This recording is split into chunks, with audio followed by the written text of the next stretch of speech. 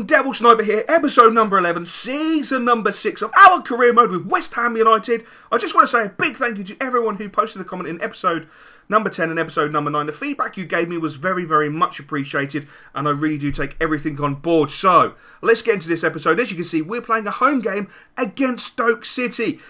Oh, Stoke City, one of the teams who have really caused us a lot of problems over the last 6 seasons. And you're probably thinking, new guys to the channel, probably thinking, how can Stoke cause you problems? Kenwyne Jones. He has been biblical against us. He has pretty much scored probably a goal every game against us. There may have been a few occasions where he hasn't in cup games, etc. But he's had such a good goal-to-game ratio against us. It's been unbelievable. So you can never underestimate Stoke City. Plus, they're a very dogged side, a very fit side, a very, very physical side, but we're putting out a very strong side. We are definitely going full throttle. As you'll see from the actual league table, we are sitting proudly at the top of the tree. Chelsea and Everton still yet to lose. Bolton, Newcastle, Manchester United applying pressure, along with Manchester City and Spurs languishing halfway down that first section of the table. But Stoke City kick off, and the ball's gone out for a throw-in. I don't think their manager, Tony Pulis, is going to be very happy about that. That is a bit of a shock there.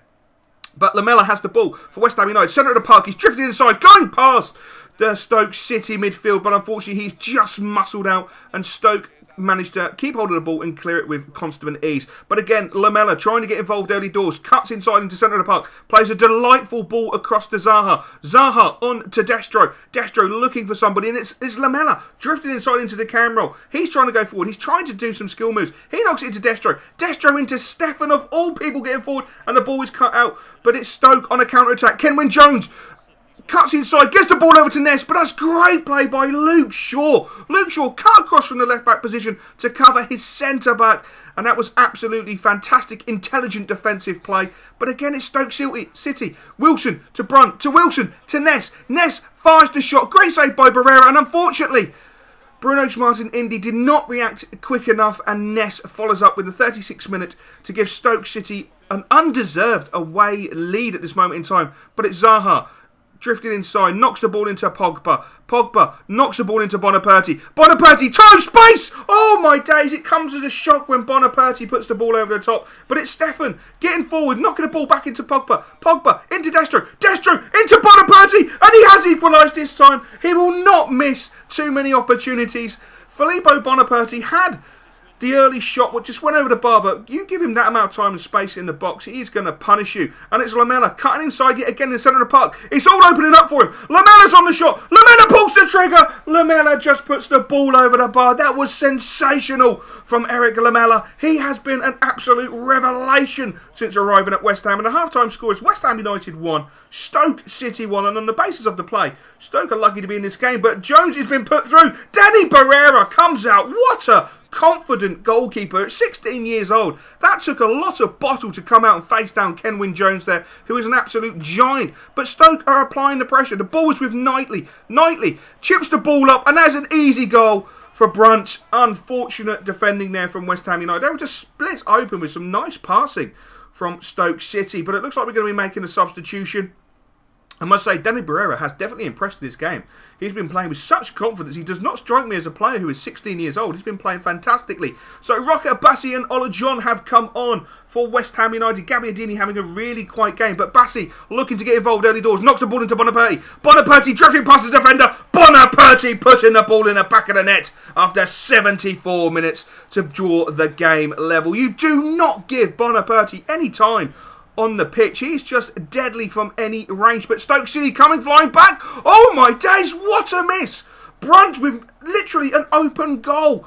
Unbelievable. Bassi picking up the ball, centre of the park, knocking it back into Bonaperti. Bonaperti on his left foot. Great save. Bassi with the follow-up. 3-2 to West Ham United in the 88th minute. What a fantastic piece of play there by Bassi. Coming on as a second half substitute. Never giving up the hope of scoring. Follows up the rebound. A great shot from Filippo Bonaperti, as we've come to expect. I think it's more surprising that he didn't score. Left foot shot low. Keeper parries it. And Bassi is on hand to nonchalantly head the ball home to give West Ham United a 3-2 lead. But there's still time for Stoke to come back. Can West Ham hold on? They certainly can. The referee has blown the full-time whistle. The game finishes. West Ham United 2, Stoke City 2. Did I just say West Ham 2? West Ham United 3, Stoke City 2. I do apologise for that absolute monumental cock-up on my behalf. So, let's have a look who's leaving on international duties. What I've got to say, look at that. Szymanski is leaving for the United States, which is fantastic. And what's this text message? Gaffer, I've come to you to discuss my wages. I work hard in training and for the team, and I feel I should be paid a little bit more as a result. Well, Stefan, I actually agree. I will have a chat with the board and we will see what we can do. So the board have come back and said, yes, we will grant me some additional funds. As you can see, we have quite a bit anyway, to offer a new contract. Now, Stefan would like a 1-year extension with £50,000 a week. That will basically mean he'll be at the club for 3 years, 8 months, which is a fantastic deal. The boy is a fantastic player, very cultured, as you would have seen in the Stoke game. If you'd watched the Stoke game, you would have seen that he was bombing forward quite a lot and doing a really good job. But while I'm here, I want to sign up a Rocker. I want to get Rocker tied down for a good 3 years. He's a fantastic player. He has such potential that, to be honest with you, I'm not here to muck about. I want to keep these boys at this club. I'm not looking to get rid of our potential stars nor our superstars, to be honest with you, because we need to build for the future. We have such a foundation for such a really solid team. As you can see, contract-wise, everyone's got a pretty good contract at this moment in time. Obviously, Butland on his £100 a week. Ever since he signed that contract, he hasn't been playing too well. Miguel's, he's alright, he's got a 3-year contract, so I'm not too worried about that. So we're going to go into an away game at Aston Villa, and again, you can see we were putting out a very, very strong side. Filippo Bonaperti will be rested this game, just for the pure fact that he had a slight niggle in training. He had a slight calf strain, and I don't want to risk him at this moment in time.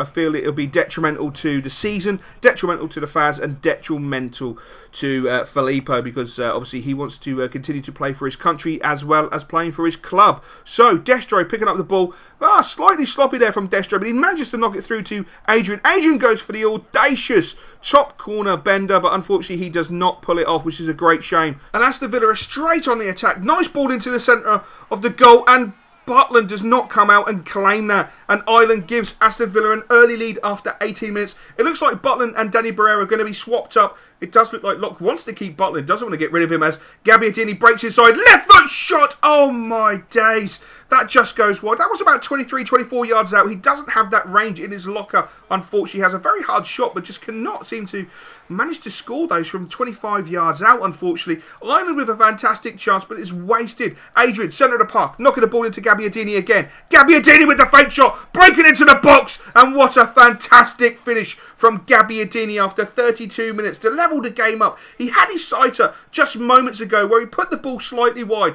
but he's found his range now and hits the ball low into that bottom corner. Fantastic goal there by Gabbiadini. The referee blows the half-time whistle. We are going in. Aston Villa 1, West Ham United 1, and a very, very good first half.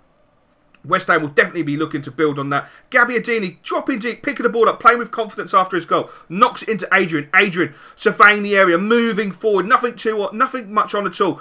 He's got plenty of time. He's got plenty of space. Adrian's opened up for him. Oh my days, what a goal from Adrian. The young Brazilian has absolutely come to fruition in this game, showing what he's truly capable of. Fantastic dribbling skills. Worked an area for himself and just fired the ball into a top corner. On a John with some techers. He fires the shot off and it's nestled in the bottom corner. This is absolutely El Clasico football for West Ham United. They are playing like the Brazilian team from the 1970s. Pace, power, skills and passion. Unbelievable play. But it's Garner who's broken through for the long ball. He squares it. And that is great play by Butland there.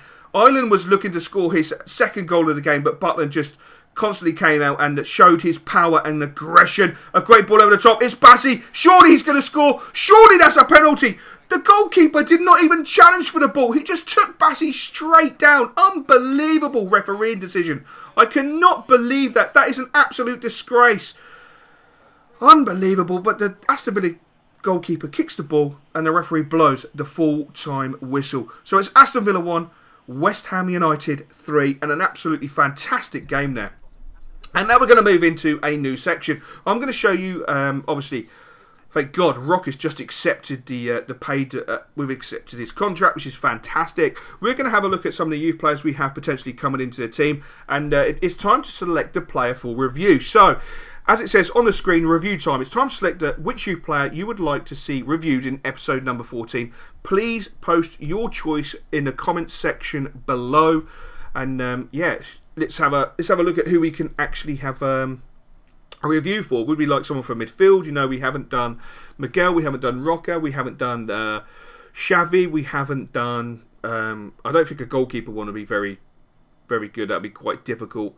But yeah, feel free to post in the comments below who we'd like to see us actually have a look at and do a review on while we have a look at the youth players. And I've got to say, our scouts are fantastic.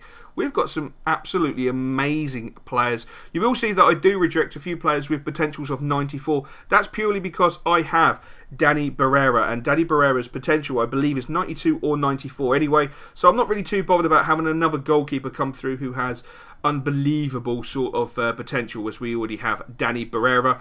But we will be taking on some Brazilian lads who have some extremely high potential, which would be fantastic. And now I've just received a text message. Boss, I'm going to turn down that contract extension you offered. I appreciate it, but I think I need a change in my career, so I'm going to move on at the end of this contract. But Stefan, you came to me. You came to me, Stefan. You came to me. And now you're going to turn us down?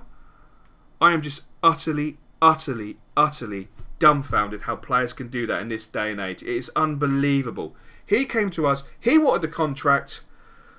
Unbelievable. Anyway, we have a friendly coming up. It's an away friendly to Finland. And as you know, with all the friendlies, we will be simming them all the way up to the end of the season when we will be playing in the World Club or World Cup as such.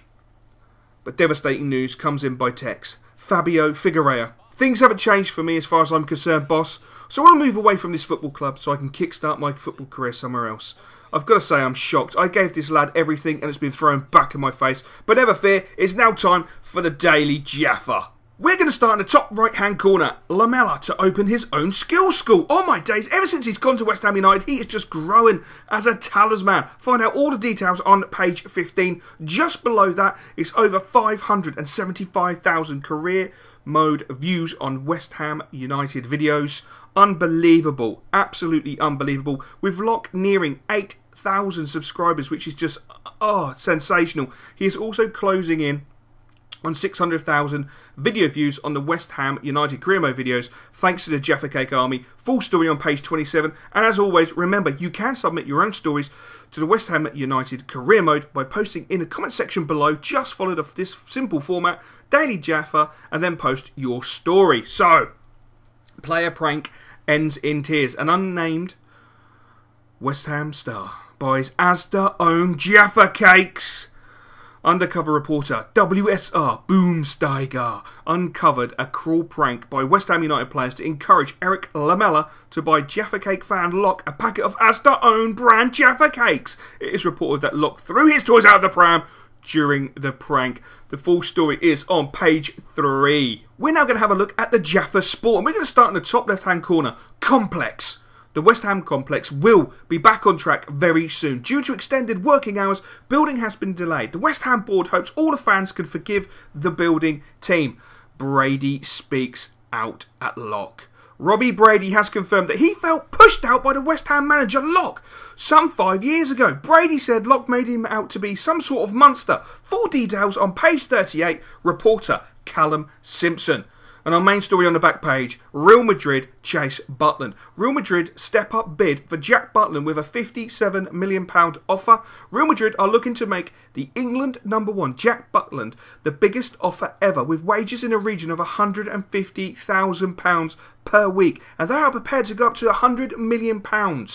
Madrid have tracked Butland since he first joined 5 years ago. Madrid feel Locke has had enough of the mistakes made by Butland and that Locke will show great faith in youngster Danny Barrera. Locke has rubbished such a transfer would never happen. Never happen. See page 39 for full details. Reporter Lord Storm 75. Now it's time to turn our attentions back to the Barclays Premier League, and we have a very tough game. We are entertaining Chelsea at Upton Park, and as you can see, Chelsea have won their last 3 games without conceding a goal and scoring 6 goals in the process. This is going to be an absolutely biblical game All my days, yes, I used it. Biblical. Absolutely biblical. The stadium is packed to the rafters. We're going to look at the table. Chelsea still yet to lose. We have a 1-point lead over them at the top of the table. Can we do this? Can we get the victory? Who knows? Chelsea with a kickoff. Mandzukic knocks the ball to Oscar. Oscar feeds it into Mikel. Mikel back into Oscar. Oscar into Mandzukic. Mandzukic back into Oscar. Chelsea are dominating early doors. Mikel.